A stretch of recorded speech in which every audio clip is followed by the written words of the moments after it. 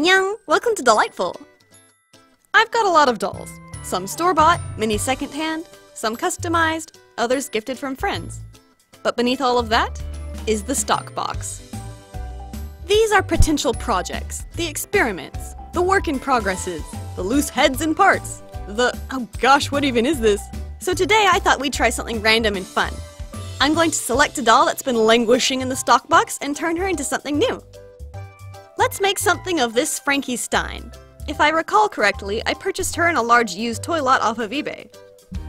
The joints and body itself look to be in great shape, but her forehead has some yellowed glue stains and the face is kind of dirty. Let's get started! Let's give her a brand new hair color and style. So to begin, snip off all the plugs close to the head. Now that she's got a buzz cut, we want to remove the head. Dunk her in hot water to soften the vinyl, and wait about 30 seconds until it's nice and squishy. Remove the doll and tug the head off the neck peg, using a cloth to shield your hand from the hot vinyl. Taking a long pair of needle-nosed pliers, scrape away and remove the remaining stubble from the inside of her head. Soon enough, the icky glue is gone and she's ready for the next step. Ugh, that looks so nasty. Most of her factory paint is already gone, but we're going to pass over her face again and remove all the remaining smudges. Wipe the face down with warm soapy water afterwards to remove leftover acetone. That's looking much better. She's still got this yellow glue stained forehead thing going on, but you know how to fix that? With a well-placed hairstyle. About the hair, I've got a bunch of fun colors that we could work with. Maybe a two-tone style? Alright, it's decided. We're going half lilac, half cherry pink. And with that decision comes another idea, to make the divide even more obvious by giving her two big ponytails. Prep the head by painting on each respective color, let that dry, and begin the rerooting process. With the hank laid out in front of you, peel away a couple hairs while holding down the rest. Loop it over your fingernail, insert the plug onto your tool, and poke it in the head. If you're delicate and occasionally comb the loose hank, you can utilize all of the hair. I've had some people tell me that the last hairs of their hank become a tangled and unmanageable mess by the end. So try to keep a clear workspace and peel away each plug completely so that you don't waste materials. I can already tell that I'm not going to have enough hair to fill in this space, so we're going to have to get creative. The most important areas to plug on a doll are around the hairline and the part, because that's what shows. So I'm going to use up the rest along the part. For the inner section, I'll have to use this white as a filler. I hope this looks good in the end. You'd be surprised how much of doll customizing consists of being flexible and working with what you've got. In fact, I'm so short on this pink color, I'm going to preemptively cut off the hair where the bangs are going to be, and use that hair again to further fill in the bangs. Waste not, want not. So it's the same story on the left side of her head. I had enough lilac for the hairline and part, but filled in the rest with white. I tried to keep all the sections separated via twist ties and rubber bands. To secure all that loose hair, shove the nozzle down in there and squeeze Faber glue over the plugs on the inside. Feel around the outside with your thumb to make sure you're hitting the right spots. Also, Faber glue gets sluggish in cold weather, so warm it up ahead of time by sitting on it or something. Set the head aside upside down to dry. Let's turn to making the clothes. I'll be using a pattern that's an old favorite of mine, which you may recognize as Minnie Catherine's main outfit. You may be happy to hear that I received a wonderful scanner printer for Christmas, so I'm out of excuses for turning my patterns into digitals for sale. As a New Year's resolution, I would like to get at least a handful up and available for you. Of course, that's going to be a lot of work, scanning and organizing, streamlining the directions, making sure they print on the correct sizes for both A4 and American Standard paper size. It'll be worth it though. This little skirt wasn't nearly poofy enough, so I tried again with about 3 times the ruffles. See, it's stuff like that I want to make sure is ironed out by the time I sell the patterns.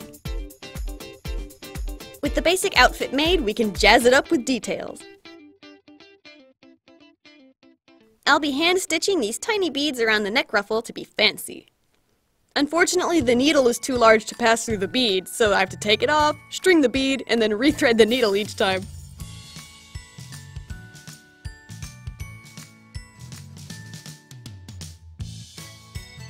I've attached a bow to the asymmetrical turn of the skirt, but the ruffles are trying to bounce up and out, even after I ironed them flat.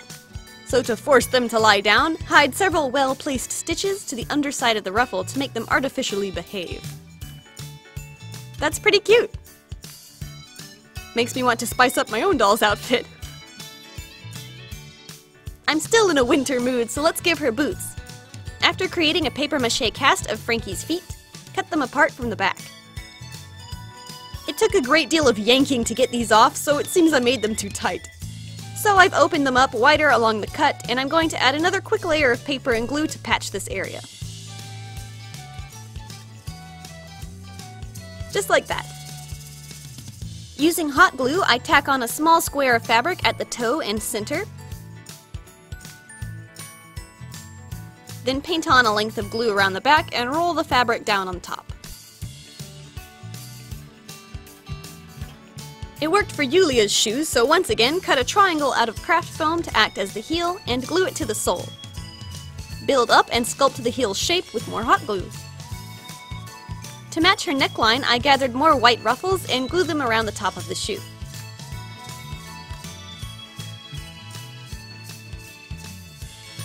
In keeping with the pastel color palette, I'll be painting the heels gray.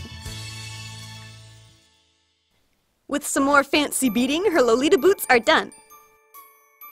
The heels do look a little janky. I think this worked on Yulia's black heels, but the imperfections show up with the light gray color. I may have sacrificed artistry for time on this one. Switching back to her head, it's time for her face. Mask off the hair and spray her with sealant. I use Mr.Super Clear UV Flat. As always, the materials I use in this video will be listed below in the description. I'm going into this with no plan. All I know is that I want to use the same colors that are in her hair. I apply pastel to her lips and around the eye molding. Clean up and shape the area around the lips with a kneaded eraser. Next, lay down your basic line work. By this point, I decided that I would follow my heart and make a full-out, sparkle-tastic, kawaii aesthetic kind of face. You guys know I can only hold the floodgates closed for so long before my sweet Lolita style preference explodes out like a waterfall. So I've drawn on large round eyes with a heavy eyelid and an extra wrinkle detail near the eyebrows there.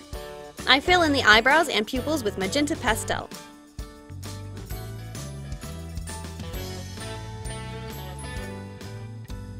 I wanted to whiten the eyes, so I'm going in with my white pencil, but what's actually happening is I'm scraping away the purple layer and the green skin is showing through.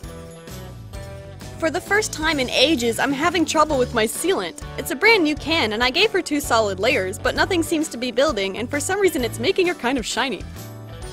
This is ironic, because just last video I said, I usually just have at it and hope for the best, and it tends to work out for me. Maybe I just luck out. So what's going on? It's because I got cocky and talked about it, isn't it?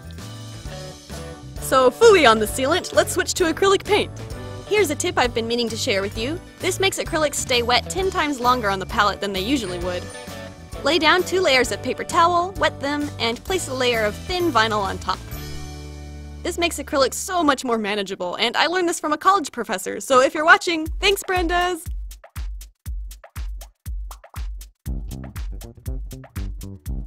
First I paint on the whites of the eyes. Then darken the lash line with purple, and build up the waterline with a soft pink.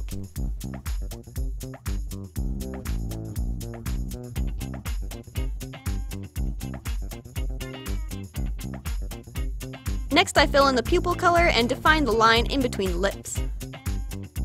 I also brighten the lip color. It looks kind of bad right now, but it works out in the end.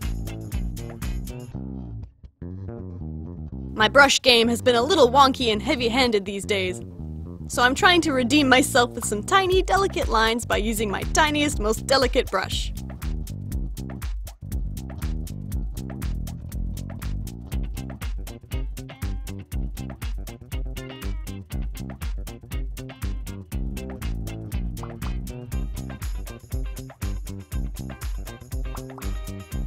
I thought a sunset-like gradient would look pretty in her eyes, and as I was applying the color, a thought occurred to me.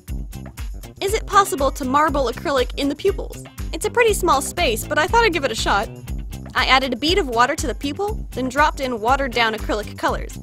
I blobbed dark purple on the top and pink on the bottom, and then swirled the two together. It didn't work as well as I hoped, so I kept trying until I got something like this. I definitely want to revisit this idea, perhaps on a bigger doll, because I feel like it's got a lot of potential. And it's fun! To beef up the sparkles, we're busting out the pink and purple micro glitter. I'm dabbing them on their respective acrylic colors while the eyes are still wet. Let's put some on the lips too. Sure, why not? Let's go for a star this time around with the eye shines.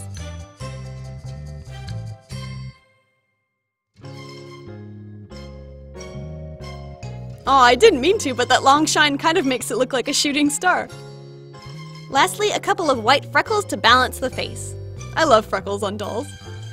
And although I didn't have a lot of faith in it, I gave her a final spray with Mr. Super Clear before painting on the glossy texture.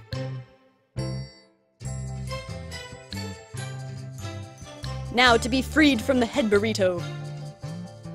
Oh, I already love the way it matches her hair colors. I'm so excited to style her hair. Here's hoping we can get the bangs to lay back down. It's no secret that I've been really inspired by Moonlight Jewel lately, and while I was sewing the clothes, I thought it would be cute to make this custom as Sweet's Lolita too, like a sister doll to Charlotte here. So in a similar fashion, I'm giving my doll 2 big ponytails and mushed her bangs back in place with a twist tie. Use straws, bobby pins, and tinfoil to prepare the hair for styling. Rust from the bobby pins has stained my doll's hair in the past, so to prevent this, I'm slipping a thin strip of tinfoil underneath the pin so that it's shielded from the hair. And I don't much notice, but fashion experts will tell you to curl in the direction away from the face, so that's what I'm gonna do. Once everything is in place, pour boiling water over the doll's hair. Then immediately pour cold water.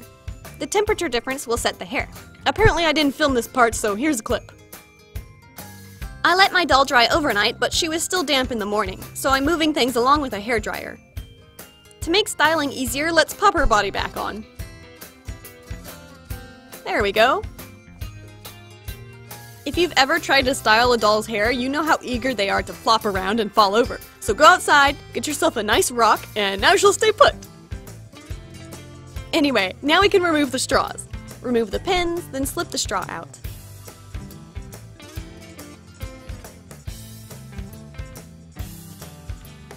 And when you're done, recollect those tools and use them again next time. Time for the bangs. I tend to have trouble with bangs. I picked up a pair of hair scissors that don't slip when you're cutting, which is nice. So to start, I make a blunt cut across, then fine-tune it from there. Oh yeah, and don't forget to split the curls. This will volumize the poofiness and make the hair look full and luscious. Yeah, so many curls! Let's play dress up. You can see I also gave her a headband similar to Charlotte's, constructed out of some cereal box cardboard, 2 ribbons to tie behind the head, and of course plenty of ginormous bows. She still feels unfinished and plain, so I've gathered bits and baubles of sweets-related beads and charms that we can hopefully put to use. And she's done!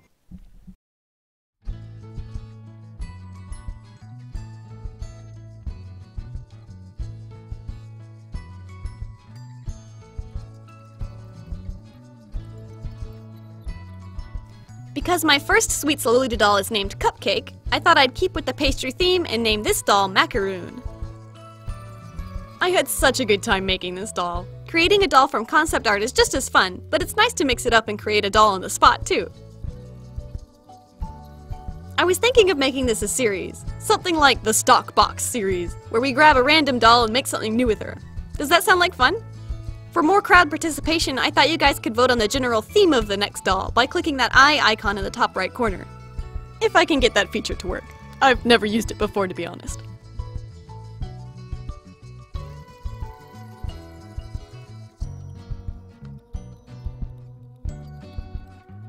All 3 of these sugary girls together is almost too much for me to handle, so I better end this video before I explode. Be sure to see Moonlight Jewel's video about making Charlotte there, and like and subscribe for more fun customs. Stay artsy! Annyeong!